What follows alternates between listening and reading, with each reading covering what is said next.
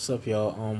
So I just received a software update for the Galaxy Note 9, and as you can see from the screenshot, this is the October security patch 2018, and you can see that camera quality has been improved, brightness of faces in backlit conditions, day and night HDR control accuracy has been improved, low light brightness and signal noise ratio has also been improved.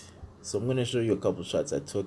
I don't have any before and afters, unfortunately, but I can tell you it's better. And as you can see, this is a panorama, and it came out pretty good.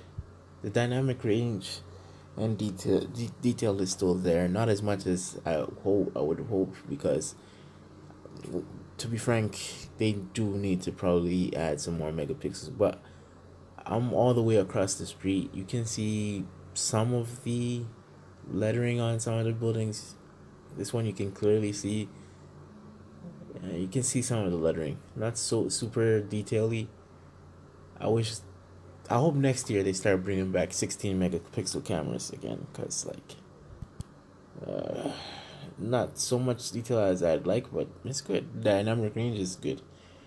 The highlights are controlled. There's a good balance of dark and light, so it's better. No more blown out highlights from what I can see.